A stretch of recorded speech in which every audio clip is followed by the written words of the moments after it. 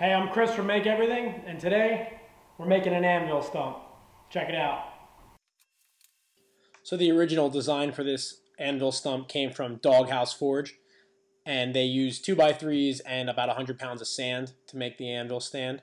So I'm just sketching out the dimensions I want and starting to cut up the 2x3s. Now these are just basic pine 2x3s. I got mine from Home Depot. They're about $3 each, and this whole project took 10 2x3s, and I had a little bit left over, but you can assume it's going to be about, if you're in the US, about 30 bucks worth of 2x3s, and then the 2 bags of sand were $5 each, so 40 bucks plus the bolts, so you're around $50 to build this.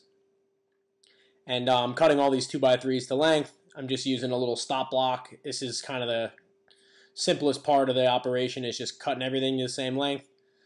Based on the height of my anvil, I chose to make my stand 28 inches tall. And the Doghouse Forge one, they used 1 layer of 3/4 inch plywood as the base, and I decided to use 2 layers of 3/4 inch plywood as the base. The dimensions of the stand when they're finished, it's going to be a 15 by 15 inch square. So I just cut those pieces down to 15 by 15 and glue them together.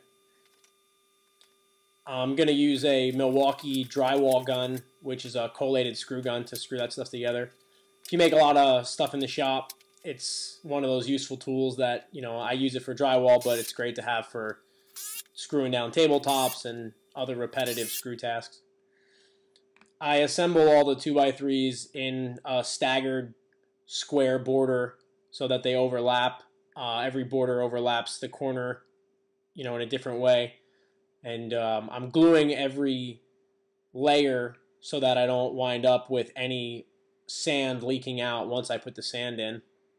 And I'm making sure that everything stays pretty square, but at the end of the day, it's not a very precise build, so I'm not that worried about it if anything moves around.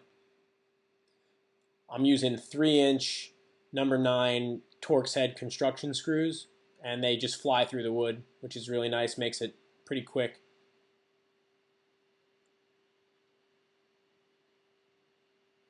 The top is going to be solid 2x3s all the way across. And now I'm just going to put the anvil on there and lay it out so I can drill my holes for the 5/8 inch threaded rod that I'm going to use as the hold down bolts.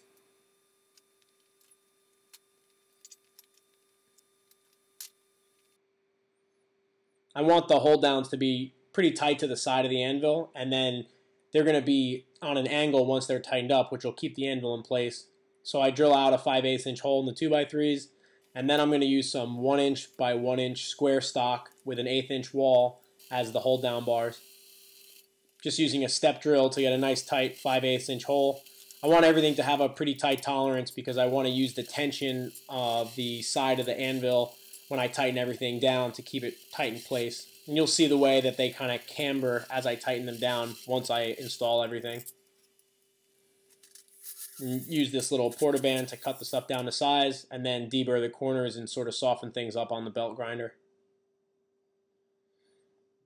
I had some 3-inch screws stick out the bottom, so I ground them off with a grinder. And now each one of these bags is 50 pounds of sand.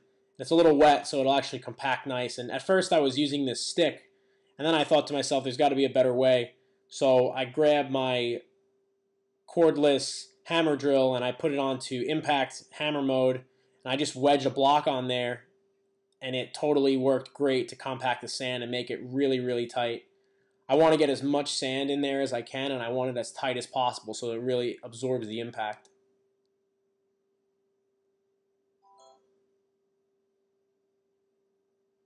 This worked surprisingly really well, and I got about 90 pounds of sand in the base.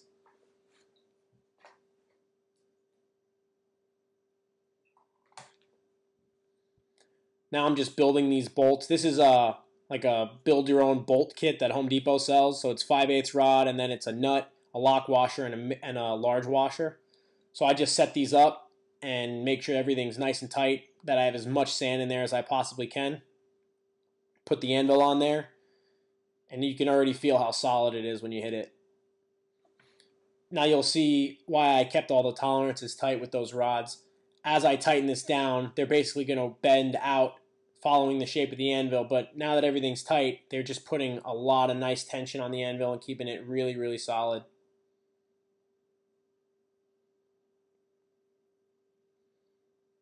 And just cutting off those bolts because they were obviously way too long. And this is kind of where it's going to wind up in my shop, so I put a couple shims under it just to keep it from wobbling.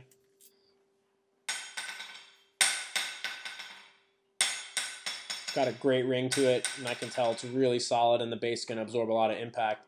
But I need somewhere to put my hammers when I'm working on the anvil, so I'm making this little tool caddy out of just some 1/2-inch plywood and a scrap 2x3. Put a little angle on the ends to clean it up. Screwed these together and added them to the base. Now I specifically didn't glue the top because the sand I think is going to settle. So after using it for a little while, I want to take the top off and see if maybe I need to add some more sand.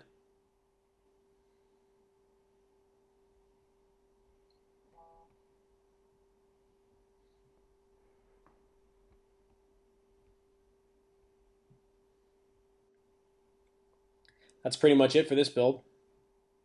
It's nice and solid, and it really does not move. It weighs about 225 pounds altogether.